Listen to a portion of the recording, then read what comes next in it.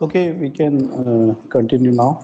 I'm okay. Okay, let Yeah. me just give me a minute. Let me Mhm. introduce the professor, Dr. Kashif Nisar. Basically, is an associate professor and founding vice chancellor, vice chairman of IEEE, a subsection in his university in Malaysia. Dr. Kashif basically is a faculty of computing and informatics. He has earned his postdoctorate degree from University of Auckland and his doctorate degree from Malaysia. The good thing of the Dr.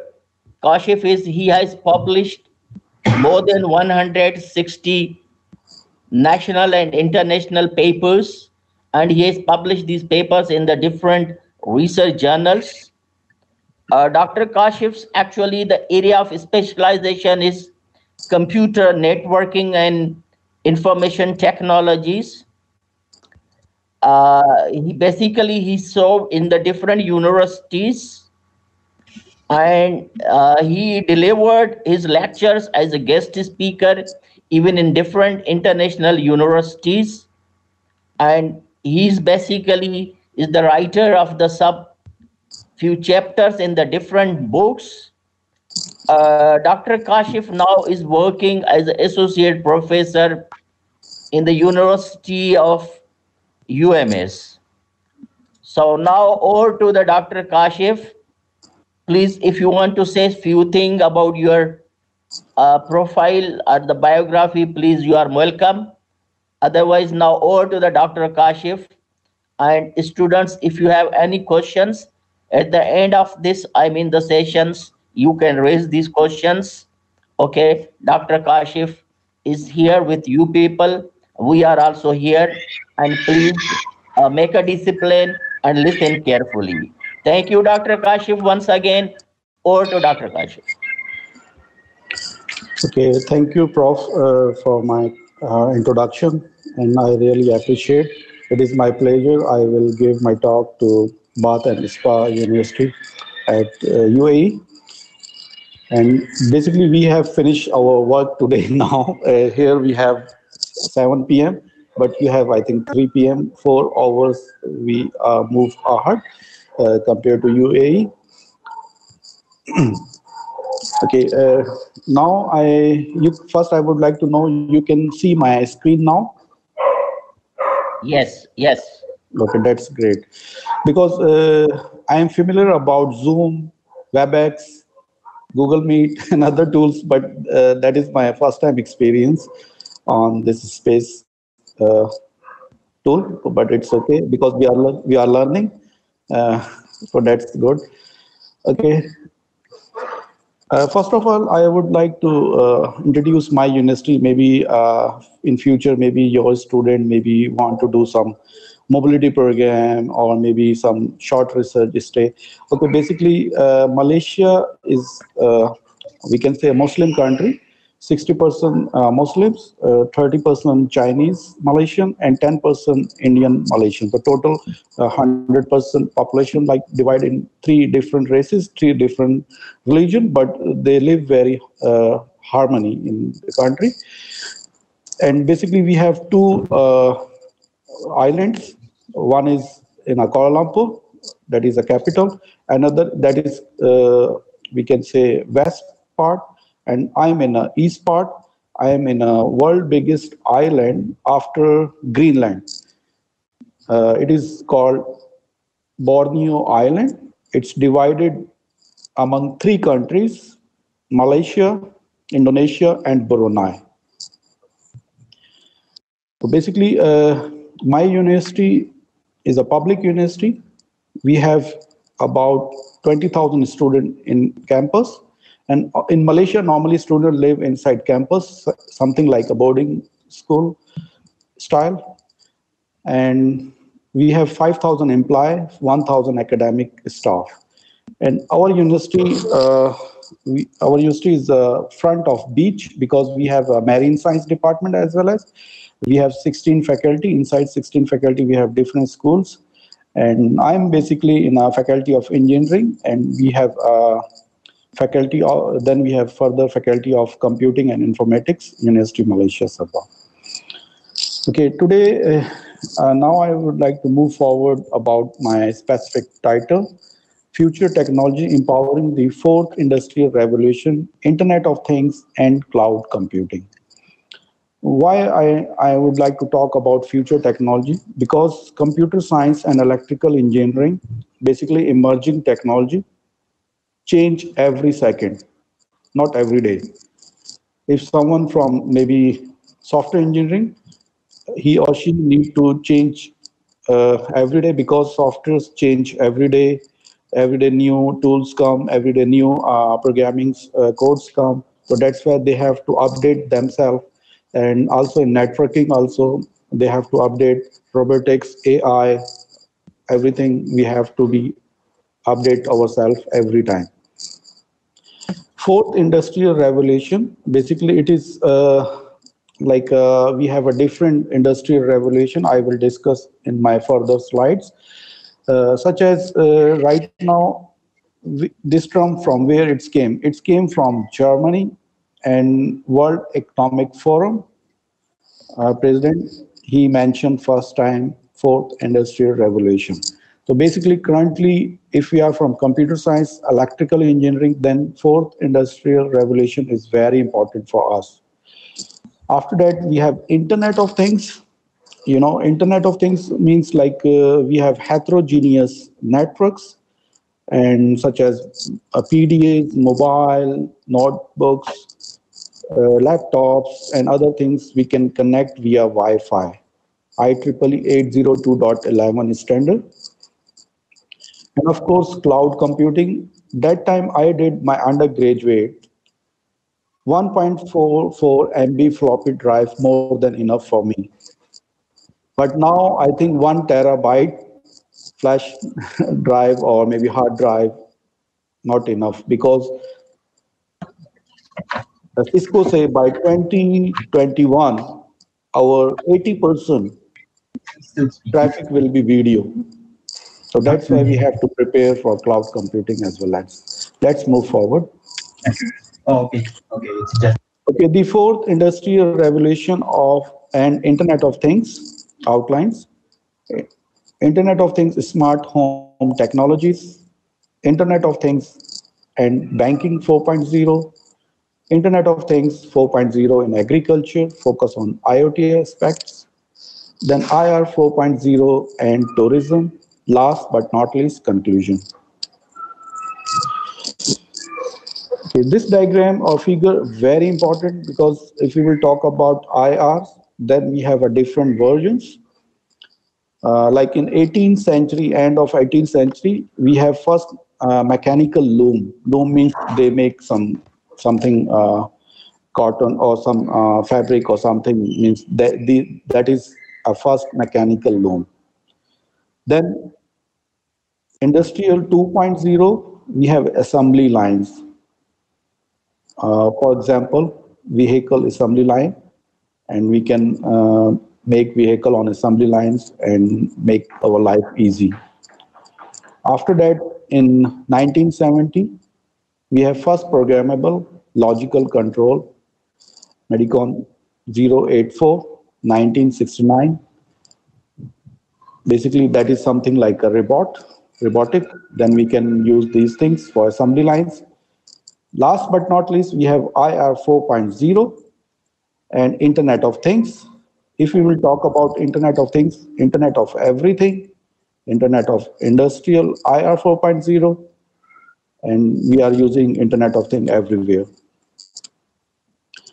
Let's move forward. What is Internet of Things? Internet of Things, basically, we can connect our smart healthcare via Internet of Things. For example, one patient called to a rescue number, then paramedical staff will visit that home and then they will take a patient and they will connect with hospital and doctor can give real-time advice to paramedical staff and they can save human life. Human is very important. So make it very easy due to Internet of Things. How we will connect via Internet of Things? We can connect different modes. If we are in an indoor environment, such as we are in campus, we are at hotel, we are at airport, we are at hospital, we can connect via Wi-Fi. Wi-Fi is also IEEE standard. It is IEEE 802.11 ABGNN, and it has a specific what we say range on omnidirectional antenna. Means it can support only 300-meter omnidirectional and support heterogeneous nodes such as mobile devices, laptop, only 15 devices. But if we notice that in campus and airport, if you have a user ID or password, then many user can log in into one access point. But if they can many because bandwidth will divide, if many user will connect with one access point, then we can only browse our email. We cannot download or upload or we watch some video as well as. Smart grid system. Okay, in a smart grid, basically we can use blockchain. Uh, in Nepal, Kathmandu, they use at one village using blockchain, and they can using that technology via Internet of Things. Then they can share their electricity using blockchain. Smart environment agriculture. Suppose we have a date trees. You know, date tree is grow very slow, give fruit dates. So we can use some sensors, and these sensors can give information to control room when this tree need the water, when this fruit will be ready. We can use Internet of Things as well as smart home or smart city. We can use a smart home. We can save our time. Suppose I will visit my office and I forget to off my aircon or maybe other home appliance, then I can off from mobile application, Android application. Smart transportation. It is also very important. Normally we say VNet, vehicle to vehicle communication. Already Tesla, they are working on that one, and also Mercedes, they are working. Mercedes recently opened cargo trucks. Uh, they can drive without driver also, and they can use some technologies and sensor via tracks, and they can move forward. For example, if an accident happen, maybe few kilometer ahead, then vehicle to vehicle communicate and they can inform to another vehicle, okay, we had accident, maybe you can change the route. So then other vehicles can save their time. Vehicle means those are driving, so they can save their time. And vehicle to vehicle, they can share some contents, some movie, some audio and video contents via internet. And also in future, like we have petrol pump, in future we have like vehicle stations, they can also do particular things as well as. Let's move forward. This chart is very important. Propagation of total US internet traffic. You can see here, as I mentioned, by 2021, 80% of global traffic will be video. Lightest traffic, basically, among all traffics, we have text, SMS. SMS is lightest traffic among all traffics. Then we have audio, video, and audio video together, and other traffic as well as. If we will say audio traffic, right now we are using both video conferencing, audio and video. You can see here, if we have audio and video traffic real time, we have thousands of kilometers from here to there, from your university. If my traffic or my voice delay more than 500 millisecond, it's mean voice over IP or video conference quality not good. In 1 second, we have 1000 millisecond. So I'm talking about half second delay. You can see real-time traffic is very delay sensitive. We have to send on time. Then we have other traffic also, FTP, web, DNS, telnet, emails, video, and peer-to-peer networks and other as well as. Okay, future internet research areas. Basically, in future, we will use wearable things. IEEE has another standard. It's called BAN, Body Area Network. Why I refer to IEEE? Because IEEE is world's biggest organization for professionals. 500,000 member IEEE, and each university relate to maybe student branch or sections, subsections. So that's why, and IEEE has 500,000 member, more than 2,000 conferences, Scopus indexes, and top journals, high impact factor journals belongs to IEEE, and also they have more than 1,000 standards. Basically, they are earning money from there, like WiMAX, Wi-Fi, Bluetooth, and other technologies as well as. Wearable devices are very important, like entertainment, fitness, smartwatch, location, and tracking as well as. Then building and home automation. Basically, we have to change according to time. Like Samsung in South Korea, they used to sell rice or grocery as a grocery shop, but they change according to time. So now they have Samsung has 40 companies inside or outside Korea, South Korea, but their main business is mobile technology, but they can make from mobile to maybe ship, big ships also, chemicals and other things as well as. In Korea, LG, they used to make toothpaste. Later they got some technology from Hitachi from Japan. Then they become home appliance leader. And Hyundai, as well as Hyundai, I already visited 4 times Korea, so that's my personal experience also. I went to Hyundai departmental store, a mall. I I thought maybe they have only vehicles or home appliance they had. So you can see how they change. Like Nokia, they didn't change. That's why less people buying Nokia now. So we have to change according to time. Then smart cities. Nowadays, everyone is talking about smart city.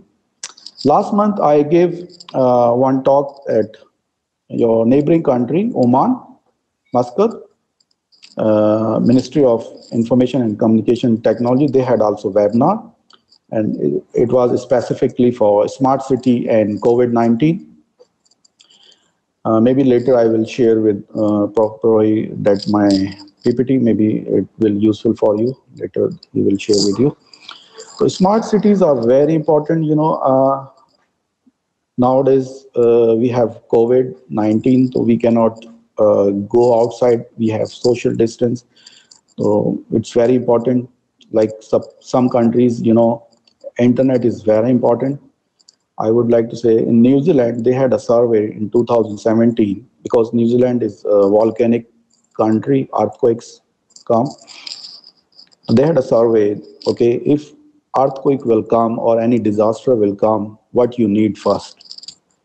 They said they need only internet first because they want to communicate with their family and other people. So they don't want water or treatment. They said first we need internet. So internet is very important. For example, since January, we have online classes, or maybe our life become virtual life. We are teaching via online. Suppose our side internet is good, but student side internet is not good. Maybe they are living in different places. Some are in city, some are in village. So that is why internet is very important. If we have very good internet connectivity, then we can move forward.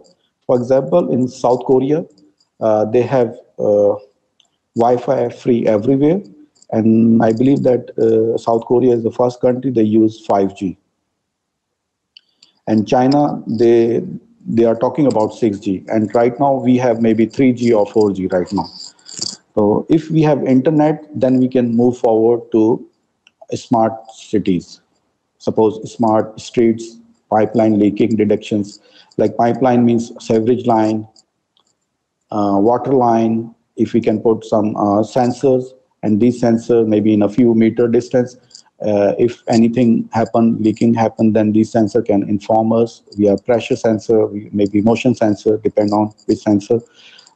Then we can find a specific location for leaking detection, traffic control, surveillance cameras, centralized and integrated system, and other things as well. Smart manufacturing, that is also very important. Flow optimization, real-time inventories. For example, nowadays we normally go for shopping, big shopping malls, and they have a barcode system, and then you will buy something. Of course, they will get automatically their inventory shortlist. Then they will contact to uh, warehouse, and warehouse automatically put these things. So that is also very important. Employee safety, productivity maintenance, firmware updates as well. Smart health,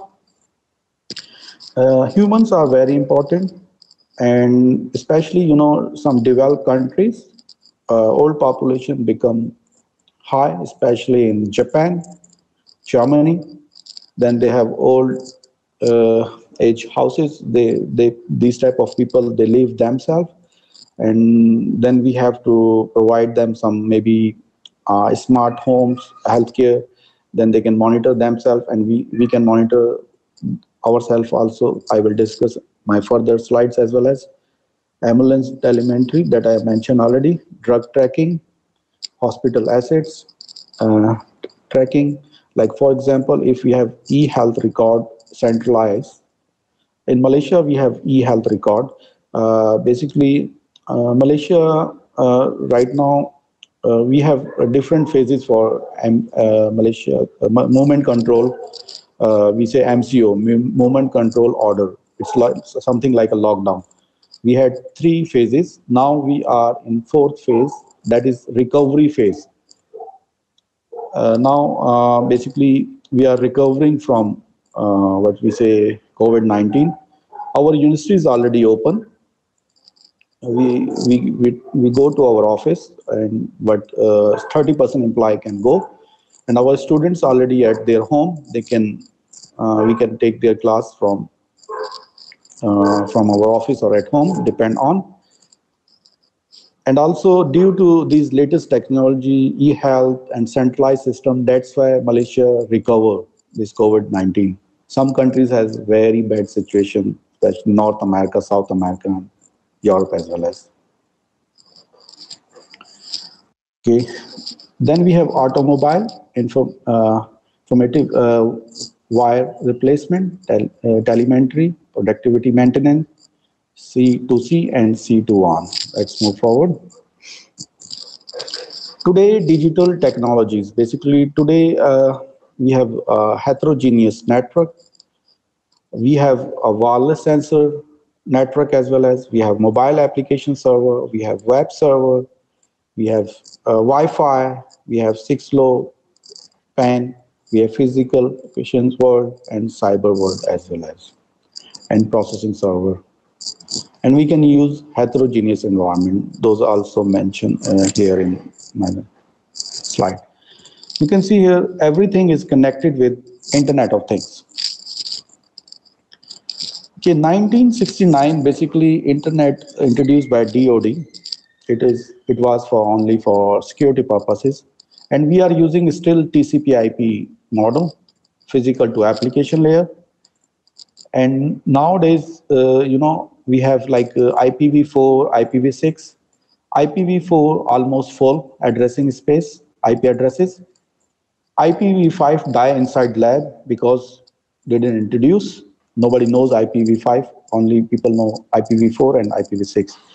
IPv6 has auto security, auto configuration, and more addressing space. But Public and private sector, they are shy to move to IPv6 because they have to change their equipment, not software. That's why it's very expensive. If they change also, we need alternate internet that is called information centric network, introduced by Van Jacobson, Cisco director in 2010. I will discuss also in detail later. Okay, 9 technology pillars IR 4.0. Sorry. Okay, these are technology achievements of 9 pillars like, sorry, big data and analytics. Data is oil nowadays. Data is very important. Last time we had very less data. Now we can use this data, manipulate this data. We can use data mining. Suppose I would like to visit maybe UAE, then I can go for these hotel website or Facebook pages. Then I will see former customers' view or comments. If they give very good comments, then I will go to that hotel. If they give very bad comments, then I will not go. So means that is something like a data mining. Then we have autonomous robotics. We have, Japan basically, they discourage human emigration because they thought maybe we have more than enough our robots. So robotics also very important. Simulation and augmented reality. Simulation is very important, especially in computer science. Suppose I would like to say if you are doing some topologies in on Cisco devices very expensive. As a university, we cannot provide to each student. Then we can use a packet tracer. It is a simulation tool, and we can do what we want to, to do on real test bed. Horizontal and vertical integration, industrial Internet of Things. Then we have cybersecurity. Cybersecurity is very important. I will discuss in IR 4.0 banking because money matters. In Malaysia, basically from my personal experience, I seldomly see money. I use internet banking. I use credit card, debit card. So that's very important if money matter involved in it on internet. Cloud cloud computing is also very important because now we have a lot of mobility. Sometimes, suppose I'm a student, I can put on cloud maybe on Dropbox, Google Drive, SkyDrive, or other clouds as well as license. Then I can see or watch my download or upload my things via cloud. No need to bring my all devices, desktop, laptop, or mobile, or other things as well as adaptive manufacturing and supply chain. Okay, fourth industrial revolution. Basically, first diagram was a layman diagram, general audience. This one is more on computer science or computer or electrical engineering student. They can understand. Okay, first industrial revolution, 18th century. Basically, as I said to you, that is for engine and initial revolution. Then second one is a mass production through electric energy. Electric basically also made by IEEE inventor. IEEE basically was last time a meeting place. Bell, Graham Bell, Edison, Nikola Tesla, they sit together and discuss ideas. So that's why electricity also invented by these people in US. Then third industrial revolution, late 20th century. That is that we saw already, intelligent information revolution through computer and internet. As I said to you, internet is very important. If we have internet, we can do everything. Before internet, we must have electricity. So sometimes we say electrical engineering, computer science came. So basically, after electrical engineering or electric, we have internet, and then computer as well as. Fourth industrial revolution, intelligent information technology, intelligent information, big data, Internet of Things, cloud computing. So that is everything called IoT, Internet of Things. You can hear me because I can see only my slide. Yes, sir. I can hear you, sir. Okay, okay, that's great. Yeah, just I want to check because that is virtual communication. At least I want to know. Okay, the fourth industrial revolution, leading the intelligent information society and digital transform. That's very important. Then we have 5G. Okay, what is we can say what is 1G, 2G, 3G, 4G? First G is basically without SIM card. Without SIM card, there is no SIM card inside first G. Means both sides need to pay a caller and receiver. Second G, we have SMS. Third G, we have MMS and other things as well as. 4G, we have LTE, IPTV, voice over IP. Fifth G, we have what we say downloading and uploading speed in terabytes. And 6G, Huawei, they said they are going to start 6G. That is, change everything. I would like to give you example like last time we use our laptop only. Now we only use our mobile device because we can perform everything on our mobile device.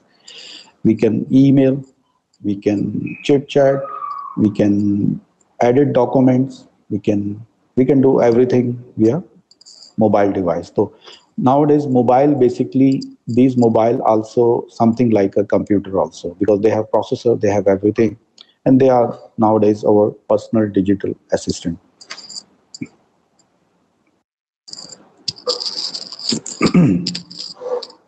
The fourth industrial revolution and future society. By 2025, World Economic Forum said 10% of people wearing cloth and reading glasses connect to the internet, like Google Glasses. 1 trillion sensor connected to the internet because these sensors are very cheap, very tiny, and deploy in remote areas as well as like pressure sensor, motion sensor, metal detector sensor, and other sensor also as well as. The first robotic pharmaceutic in the US, the first 3D printer car in production, the first transparent of 3D lever will come, driverless cars, completely 10% of all cars in US, 90% of population using smartphones. We are still using smartphones, but because we are living in cities, we realize maybe everyone is using a smartphone, but still many people, they didn't connect with internet also, didn't connect with smartphone also, and other things. Globally, more trips, journeys via cars, shaping them in private cars. So that one I am not agree right now because due to COVID-19. So I will discuss in upcoming slides virtual tourism as well as the first city with more than 50,000 people and no traffic lights. So these things by 2025. And World Economic Forum is one of the well-known organizations. They already predict these things. Joint report of Korean government, basically they have, each country has different IR 4.0 model. Like Europe, they have IR 4.0. Korea, they have something future era evaluation. Japan, they have a smart society and this and that. But in Malaysia, we follow IR 4.0 and we are trying to apply everywhere because internet is everywhere, computer is everywhere, so we are trying to apply everywhere. Technology, high intelligent information tax, high quality data infrastructure. Then we provide high quality intelligent information tax industry, intelligent information of the whole industry, change of the employment structure, society, flexible labor market, society, social safety net, and provision of creative talent. Currently, New Zealand, first country, they are without COVID-19, and they encourage their employee to work from home, and they said only 4 days or 5 days you have to come. They encourage to work from home still, and they, because New Zealand is a tourist country, that's why they encourage local tourism. But that's to basically give return to society something. Impact all aspects of value chain. The chain management is very important. These honeycombs change the value of our future life. Okay, Internet of Things, basically for environment also, like Internet of Things, Internet of Service, Internet of People, Internet of Data.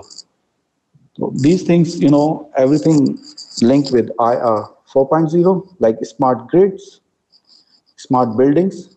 For example, we have one university in Malaysia. It is University Technology Petronas, and Malaysia is well known about Twin Tower. Twin Tower is the headquarter of one of oil and gas company, Petronas, and University Technology Petronas also belongs to that company, and they have very smart buildings because same architecture made that university. And we say this university is a nut and bolt university. They didn't use concrete. They have metal, glasses, aluminum, and they can open it and fix another place. So smart buildings, and they use smart technologies as well as. Also, I visited one university in Japan. It's a Waseda University. That is also a smart university. In one country is Azerbaijan, Baku Ada University. That is also very well organized with latest technologies and smart buildings. Also, we can save electricity and other things as well as smart home. I already discussed social webs, social networks, and business webs, and smart logistic. As I mentioned, Mercedes, they already started smart logistic, smart mobility, and other things as well as. Workforce transformations, basically industry graduates and TVET. That is basically a technical education. These need IR 4.0. Without IR 4.0, I think everyone is doing degree, but they have to do some special things, and then they become different from others or among different from other people. That is one of our research we have done. A smart home for elderly living using wireless sensor networks and an Android application. Why we use Android application? Because Android phones are very cheap and everyone can buy. That's why we have to see cost of our project, and we use sensors. Sensor also very tiny, very cheap. Smart home is a common term used nowadays to define a home, a building equipped with special system that does some intelligent situations according to situation. Basically, smart home means they have a smart appliance, smart means like chair, smart stove, everything.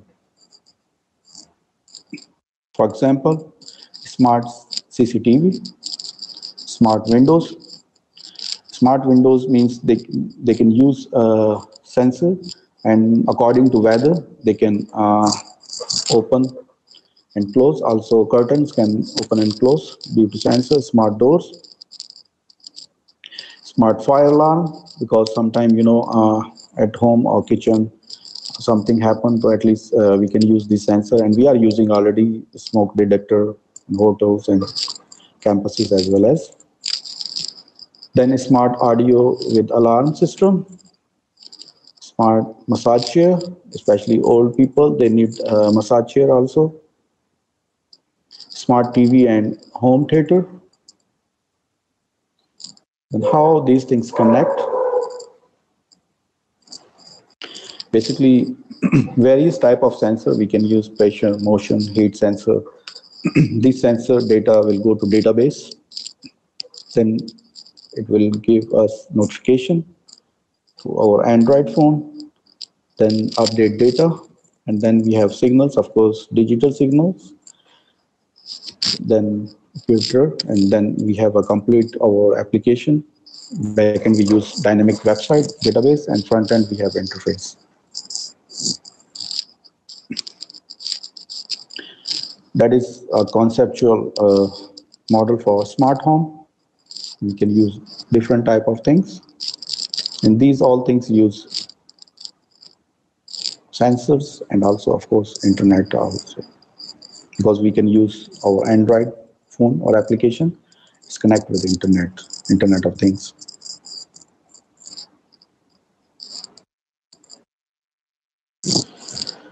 This one is something like a more technical line diagram, how these things work. Same previous one. Then we have our Android application. That is like what we say prototype of our Android smart home Internet of Things using sensors. Like we can use sensor, control them, actuator. Then we have a different alarm, heat sensor, motion sensor, and other things. And these things can give us some information. And this work already published. Let's move forward. You can hear me? Yes, sir. Okay, that's great. Yeah. Okay, that's great. That's great. Because I am using fiber optic, we say unify. So that is fiber connectivity. Because we are talking about future, so that's I can give this talk at my office also. Office we are using local area, that is also fast internet. But at home we have fiber. That is I will explain maybe in upcoming slides. Normally we say FTTH, fiber to home. So that's very important for future internet or future communication. Okay,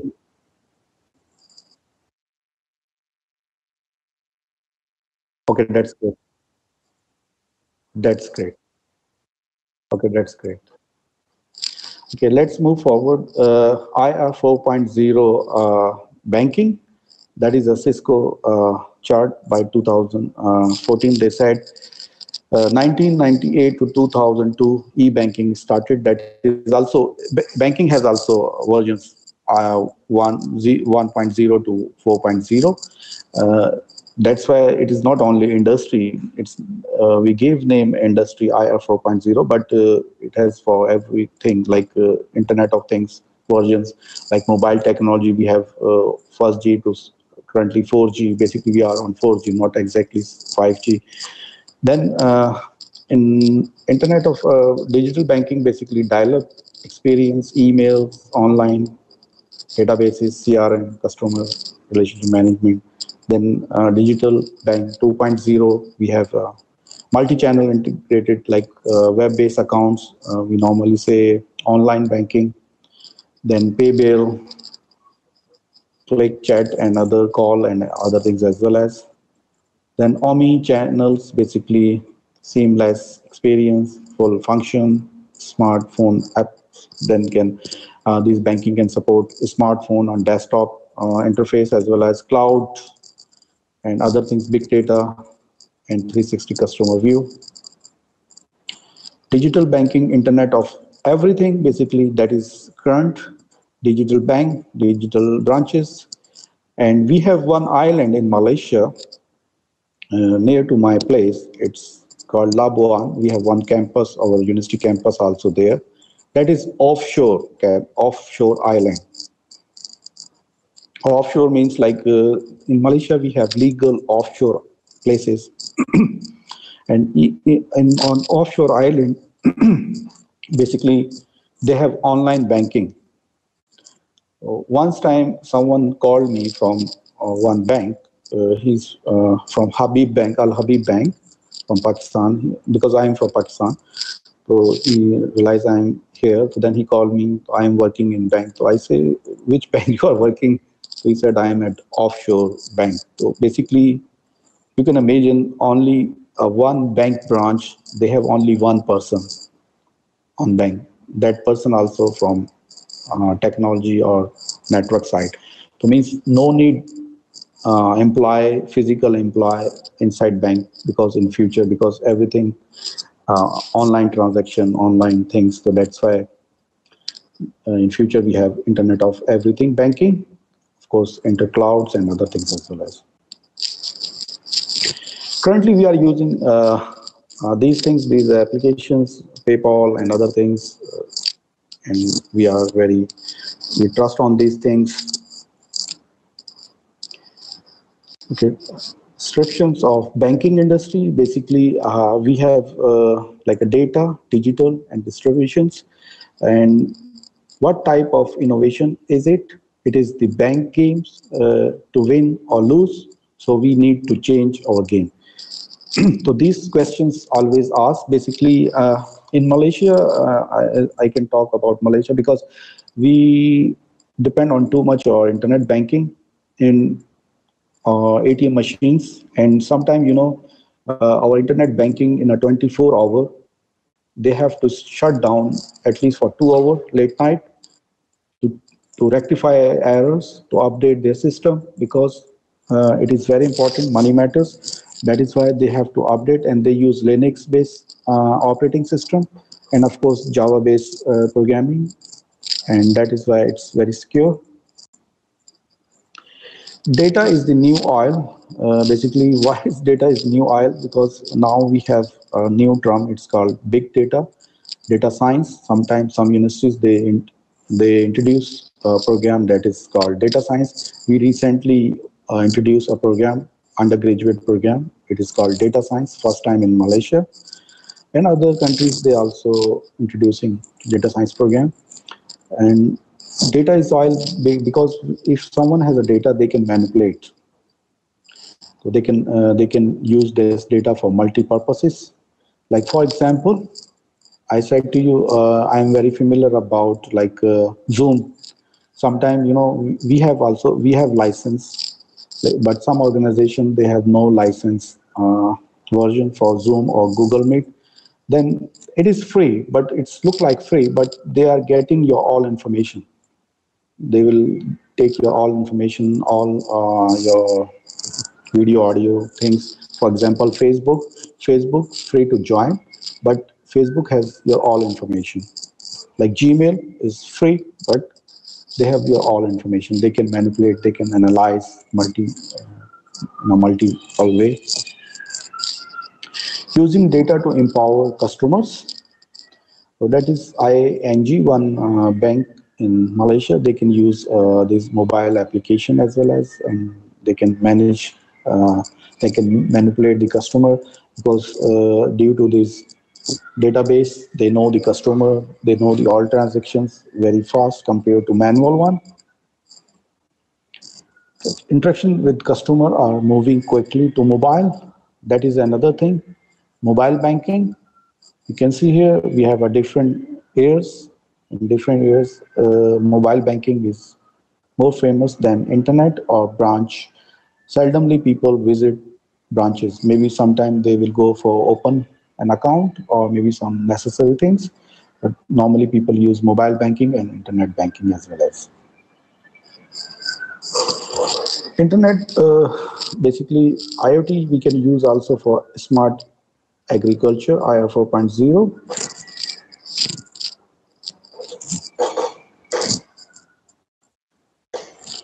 Okay.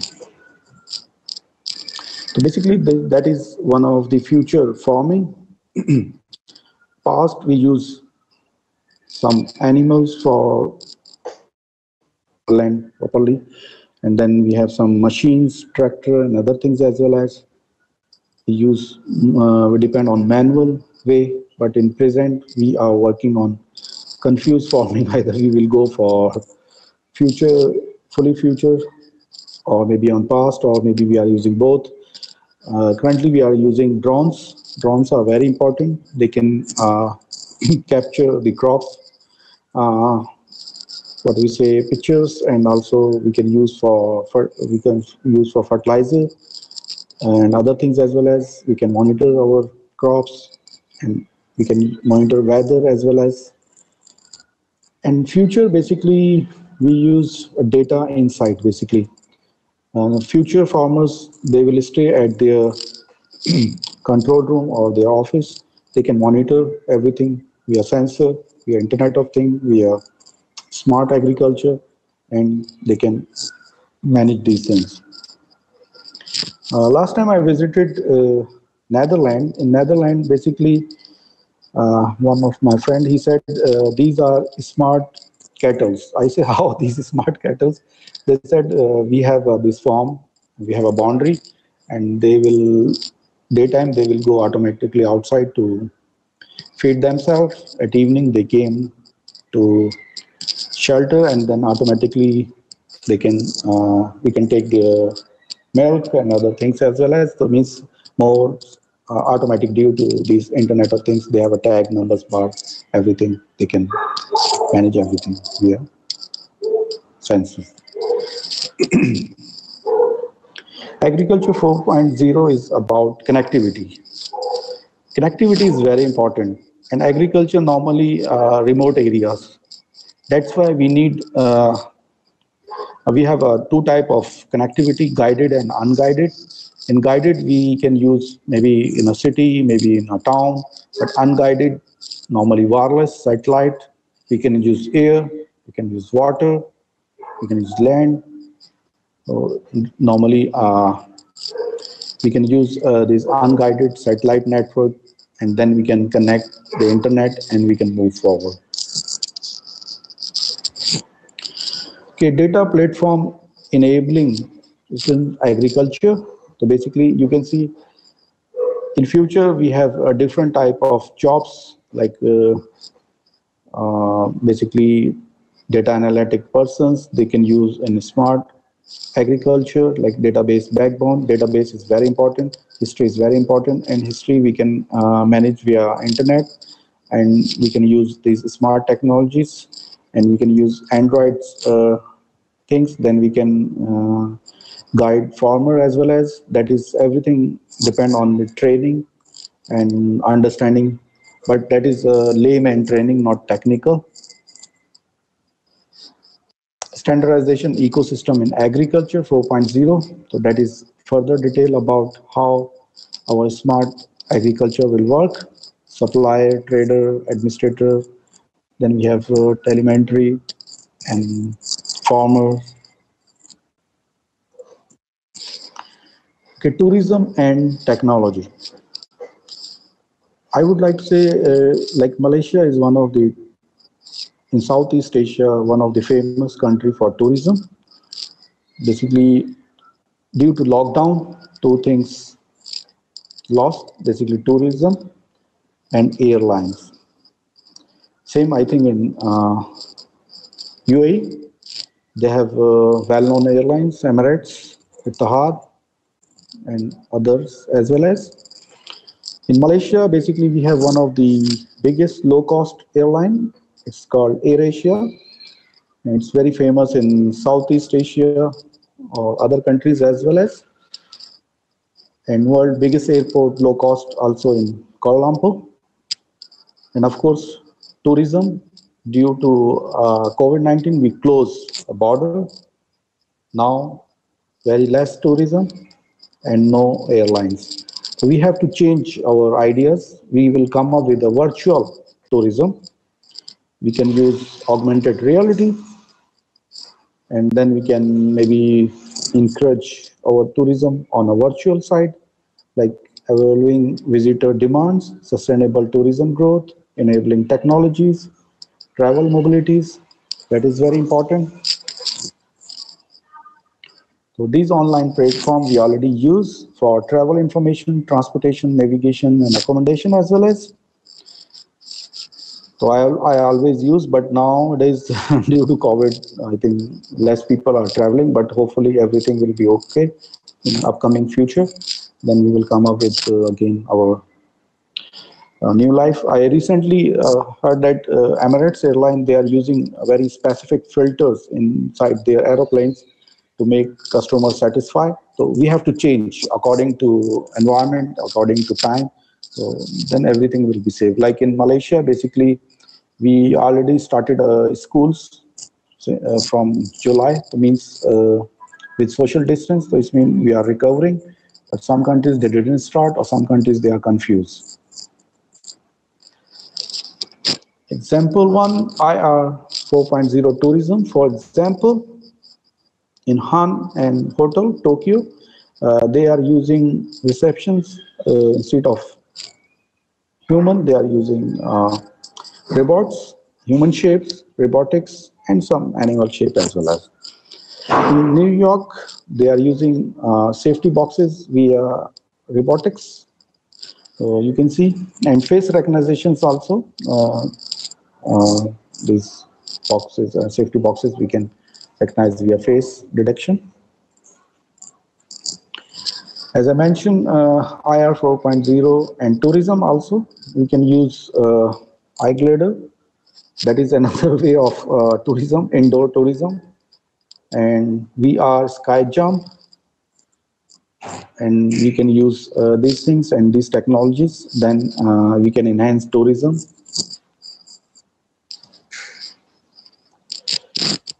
Conclusion of my talk, basically, smart city, smart environment, smart energy, smart agriculture, e-health, retail, logistic, industrial control, everything basically based on Internet of Things. And Internet of Things basically uh, can coordinate or connect with heterogeneous network, especially Android phones. 80% or 85% our phones are Android, 10% Apple, or maybe 5% unknown. The majority of us, we have Android phones, and Android phones, they are very easy to manage and they are cheap. Some are expensive also, but you can buy very cheap phones and you can manage yourself. You can use these facilities, especially like as I mentioned, like smart healthcare. Everyone can use these phones, smartphones. Then agriculture also, everyone can use telemedicines and healthcare. And in future, machine to machine will come. They can work and wall sensors also. So these things basically today my talk conclude now. If any question, any suggestion, because still I'm learning, so that's like a knowledge sharing session. So suggestion or any question, welcome. Thank you.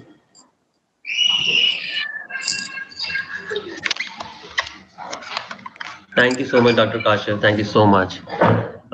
Any student has any question here? This is indeed a very it's a great opportunity for everyone. So please make best of use of it. Anybody has any question? Dr. Kashif, I have a question. For these students who are now enrolled in creative computing, we're very proud of the program that we offer here under Baspa University. And the entire approach is to connect and blend computing with creativity. So to begin with, the approach is that these students will be trained in technology, but also trained with an attitude to use that technology creatively, which aligns so well with the industrial revolution forward. From everything that you're talking about, it's not just the technology. It's just technology would be just a medium of a medium actually, but ultimately these people have to come up with creative. So what suggestions overall? So in the context of what they're studying and what they're enrolled in right now, what is your suggestion or guidance to them so that they can actually prepare for future? So I believe these all students, basically undergraduate students, so they Yes. are future generation. They are no better than us because they born in this high tech era. and millennium generation and X generation. So basically, they are lucky they use this technology, but they have to use this technology on a positive ways, on education purpose. Right now, suppose due to COVID, uh, they cannot attend physical class, but now due to technology, due to these applications, due to simulation tools, due to open source tools, I would like to suggest they can use open source tools because open source tools give you more ideas, more understanding. The license, they are limited for students. They can use also. I think in your university you have some license tools as well as, and they have to use these technology and then improve themselves as well as. Hmm. Yeah, I think belonging to the generation, the pressure is also on them because, Mhm. like you said, indeed their exposure is much more. Mm. Uh, Yeah. yeah. Anybody has any other question here, please?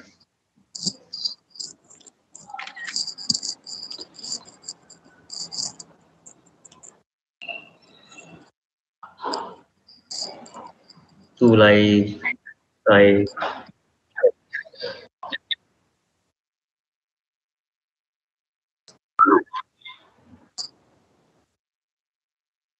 Yes, yes, yes, yes.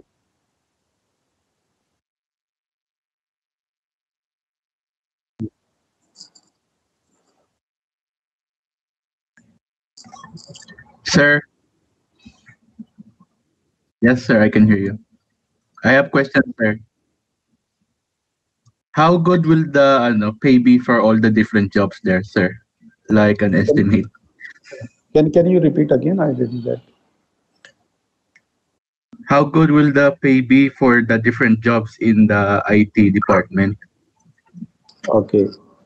Okay, basically in IT departments, everyone is doing nowadays this latest technology. Like each university has a computer science department. Like everyone is doing a computer science degree. But if you will do some specific things, such as with your undergraduate degree, you can do some certifications, some license software, what do you say, certificates like CCNA, Certifications. Yeah. CCNP, and in software like Huawei, they also they have HANA, Huawei CCNA style model. So you can go for this certification. Then you are, as a human, we are same. Our knowledge and our degree, our certificates, they make us different from other people. I would like to say go for out of box, see out of box, then maybe then you can learn more and you are different, and then you have more opportunity to get good job, or maybe you can open your own business as well as. Also, Dr. Kashif, one of the things that we tell our students and which we believe in is that with, for example, a degree like creative computing, Mhm. we believe that the future of these IT graduates is not just limited to IT industry. Yes. It's everywhere. Now, the way the IT, and when we're talking about IoT especially, we're not talking about specifically of very hardcore IT industry. So, what is your reflection on it? When I say that my graduates can actually go and work anywhere in the world, in any industry, from retail to design to IT, of course. So, how much do you agree with this, sir? I agree 100% with you because I mentioned already early my slides. Computer science or these latest technologies, emerging technologies. Hmm. It can emerge with every technology. For example, I went to as a visiting professor at McMaster University in Hamilton, Canada.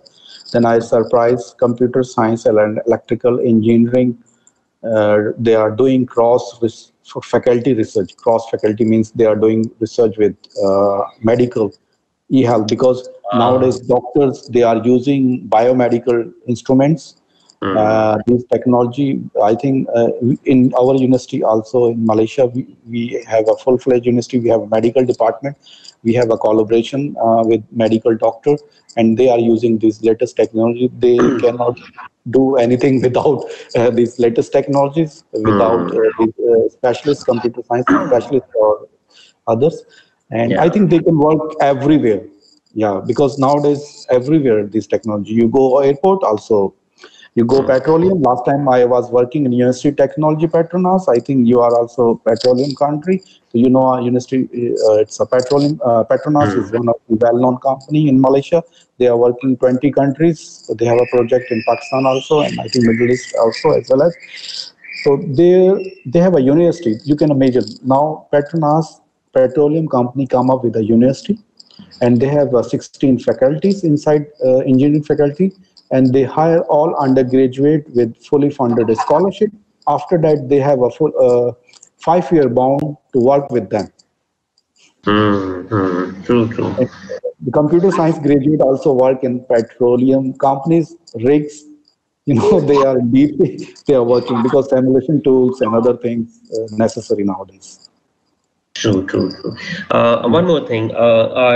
I'm sorry, because I'm just making sure that we connect it, and this this rings with the students that we have with us here right now. Our entire program has a wide range of modules spread over 3 years, Mhm. and so we have a width of modules which are delivered over a semester. So three modules a semester, uh, and of course every semester is delivered over 3-4 months, and then the modules change. What is your reflection on when you compare the width of the modules to the depth of these modules? Because obviously every module you can have PhD in every each one of these modules, whether it's emerging technologies or design or web development. So what is your for undergraduate level, for the students that we have here with us, what is your reflection on when you compare the width of the module to the depth of these modules? So that is also a good question. Some universities they have a tri-semester module, or some they have a spring or autumn. Like our university, currently we have 2 semesters. But Yeah, previous same here. university, yeah, previous university they have a tri-semester. Tri means normally in a year we have a 3 semester, and these depend on university to university. Especially engineering universities, they go for tri-semester. But that is compact. You know, it's tri-semester means a small module means not small because they cover grade hours. Because everything is grade hour in Yes. nowadays. If they cover grade hours, if they have more grade hours and less time, I believe that that is a smart way because time is enemy. Time is very important. We can save our time. We can save our student time as well as. So that's why I would like to say that. I think both ways okay depend on university to university, depend on like medical students in our university. That's my personal experience. We have physical student here right now, medical student in our university, because they are final student. They have to do practicals, real real practical. They cannot be these cannot be online like our student. They can take class online, but these medical student impossible. That's why they have to come. So it depends on both, especially on computer science. I think both ways good.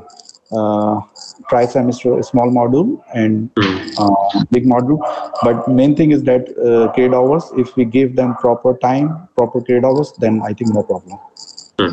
Sure. Any more questions, guys, about industry, your job, your knowledge? I must remind everybody here what and recall what Dr. Kashu just mentioned about self initiatives in terms of your certifications, and he said something really nice here that we all are same, only differentiated with our knowledge and certifications and other experiences. So that's really great. Yeah.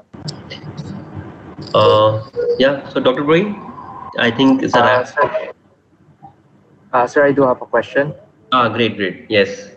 Dr. Kashif, regarding technology, what form of technology would be important to work on for our generation? Basically, for your generation, basically you will work on a wireless technology, because why wireless? Everything is plug and play nowadays. Uh, like I mentioned that, last time, I'm not very old, but I'm telling you reality.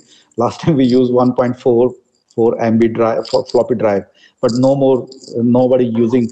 And now CD drives, nobody using. So changing, things are changing. So our technology moving on wireless. So we have to use this wireless technology, and also we have to use move to latest technology such as on fiber optic. Because our solution, future solution, is a fiber optic. Without fiber optic, we cannot move forward. So that's my understanding. Another thing, like for example, myself, I realized after PhD education finish. No, after PhD, I'm still learning. As a teacher, you have to learn, because, or as an academician or as a human, you have to learn until finish your life. So means still I am learning, and how I learn, because I do research. I would like to suggest you also do research on your level. Suppose you have a final year project, you have maybe subject project, you can do on a proper way. Maybe you have nearby your university some industries, and then you can collaborate with them, and then you can move forward. And I travel a lot because basically I'm a travel person. I never travel as a tourist. I travel always official. I believe that more than 50 countries I travel. But now you can see how I am traveling virtually. So now I am in UAE. That's a virtual travel. Uh, on 21st, I will give a talk at University of Karachi University. That is on a Comstack. That is, I think, Prof. Broye maybe already know. It's Comstack. That is one of the biggest Islamic under OIC. That's that organization under OIC. So I will give talk to there. So means I am traveling virtually. And yesterday, believe me, yesterday I gave a talk on a high impact factor publication throughout the world under IEEE platform. So in future, basically, if you need any talk, anything, then I volunteer. Basically, I'm okay if you need any talk or anything. So I will be more happy. I will give talk, and we can use this latest technology. You can see we are thousands kilometers far from here, but we are using this technology, and these are safe technology because you have a license. So I think we can use this technology and we can move forward. Knowledge is power. And that's extremely sweet of you, Dr.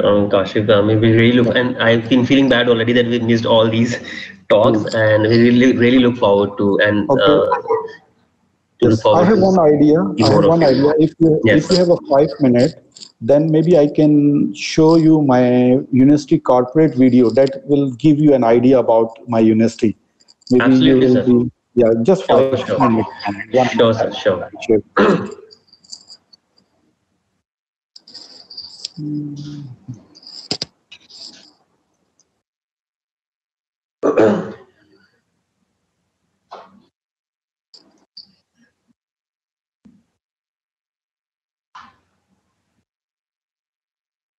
So are you sharing the video?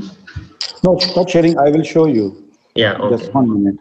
1 minute. Yeah.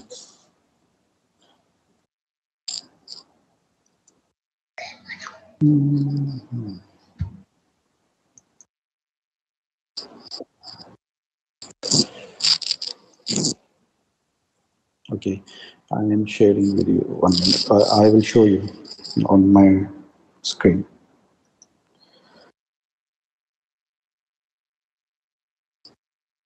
Okay.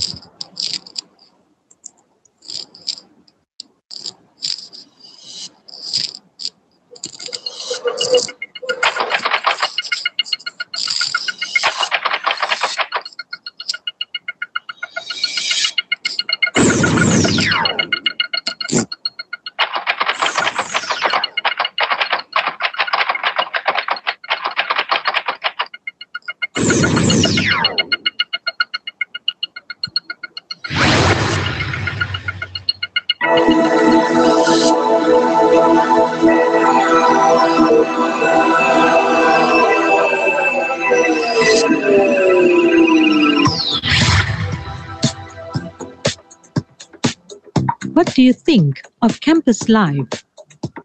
Life as a student is an exciting experience. Practicing a culture of knowledge in life, enhancing self-esteem, living harmoniously in a colorful culture and socio-economic, making research and innovation as the basis of success, generating leadership as competitive citizens. Are you ready for that? Come with us.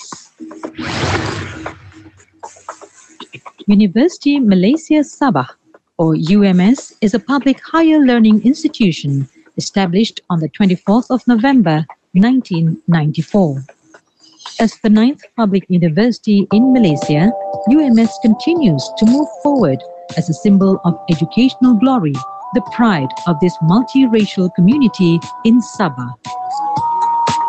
Striving to excel towards becoming an innovative university of global standing, UMS is a source of inspiration in the fight for invaluable contributions of knowledge all over the world.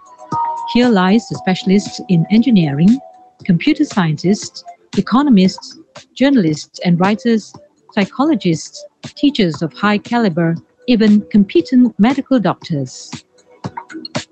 With its strategic location facing the South China Sea against the backdrop of the undulating grandeur of Mount Kinabalu, well adorned with flora and fauna, it becomes an advantage for the best research resources for UMS researchers and students alike. UMS strives to achieve and enhance the student through innovation and advancement of technology.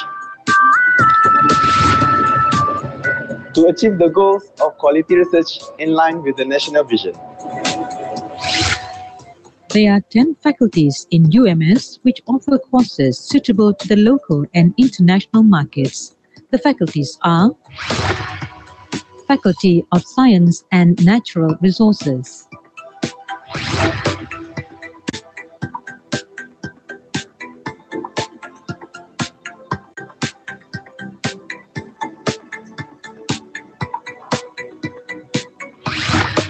Faculty of Humanities, Arts and Heritage,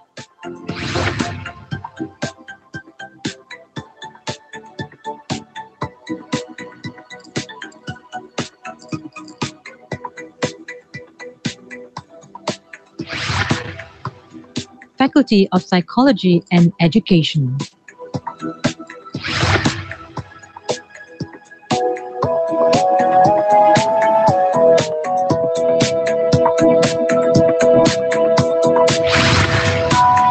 Faculty of Engineering,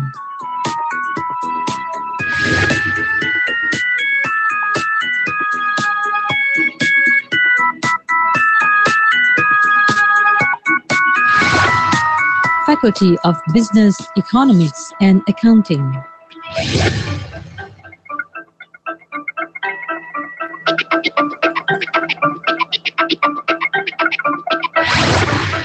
Faculty of Food Science and Nutrition,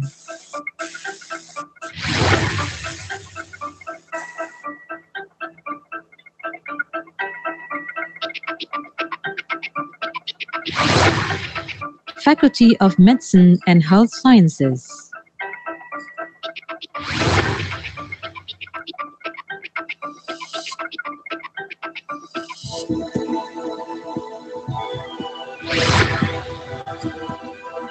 UMS has two branch campuses, one in Labuan and the other in Sandakan.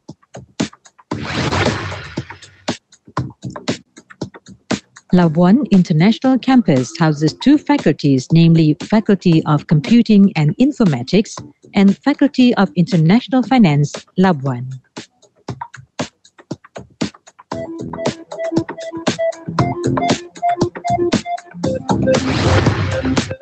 As for Sandakan campus, it houses the Faculty of Sustainable Agriculture.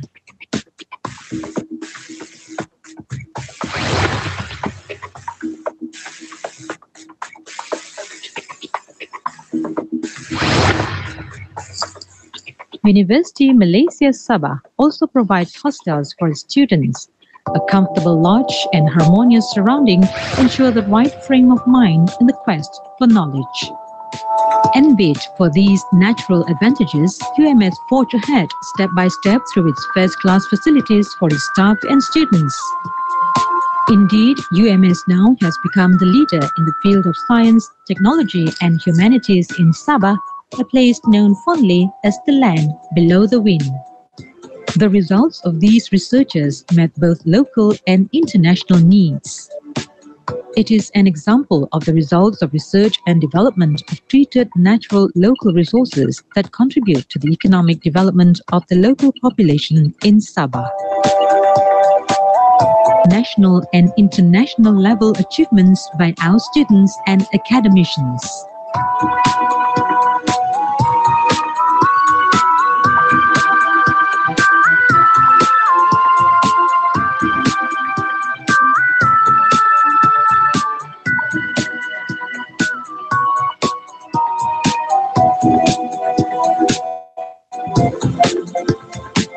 Along with the successes achieved, UMS has signed various memorandum of agreements with other universities, corporate companies, researchers, including local and international organizations. This opens more opportunities for UMS to work in various fields of knowledge globally. Various successes have been accomplished. Various recognitions have been achieved. Our researchers, the focus of the world. Global achievements by our students.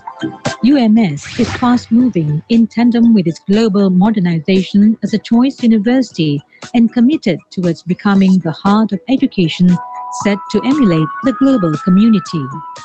Be part of us. Let's together create history to be a leading center of knowledge known internationally. Together, let's reach for our dreams. We are with you. A university for all.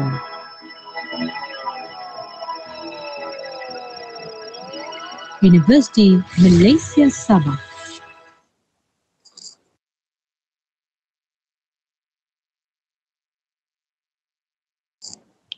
Hello. That was great, actually. So that is our campus, basically. Yeah, very impressive, sir. Any more questions here? The place looks really nice, sir. Thank you. Yeah, it's like I shown this one of my Hawaii friend, Hawaii US. He came. He said this. It is not like a university. It's look like a resort. Resort. Yeah. Well, that's how on a beach. is actually. It's lush green. Yeah. Cool. Dr. Brohi, you have some closing remarks here, sir.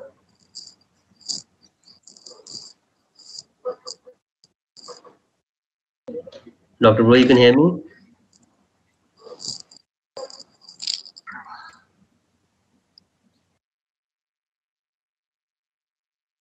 Hello? Yes, sir. Now we can hear you. Okay, Dr. Kashif, can you hear me? Yes, I can hear you, sir. Okay, I have just a few questions, especially in computing departments. First of all, what about your study mode is based on UK or USA? Okay, our study based on UK because we are Commonwealth countries. Okay, that's good. And do you have any research journal published by your department, not your university, but by your department? Yes, we have a journal, and also we have every year few conferences under IEEE and other things. Yes. Okay, that journal is purely published by the computing department. Yeah. Yes. And this one is approved. This is a surely indexed journal and approved by the different standards, IEEE, Scopus, and these all things. Yeah. Yeah, under Web of Science. That is Scopus. Yes. It's an impact factor journal or non-impact? No, that is not impact factor, but it is in Scopus and Web of Science. Okay. Very nice. Actually, as you mentioned in your presentation, 2-3 things are very important. Like you talked about the whereabouts, you talked about the agricultural, and these all things are there. For our IT graduates, even they can join, these all industries like agricultural nowadays, that is the e-agricultural is there. like as you mentioned, wearables are there, so they can join the e-textile industries. They can join anything, because nowadays basically IT is umbrella. It's the emerging technologies. So you Yes. can, consider each and everything under these IT technologies. So finally, I would like to thank you, especially. You spared the few moments and very important. The lecture, and very informative lecture for our students, for our faculty, especially for, the freshers. Now, in future, inshallah, yes, we can even organize a few more, webinars under Mhm. umbrella of you and your university. And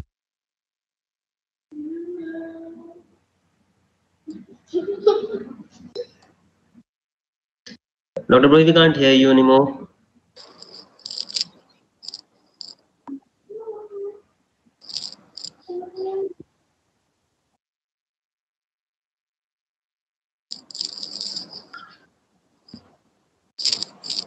Okay. hello. Yes, yes, you're back.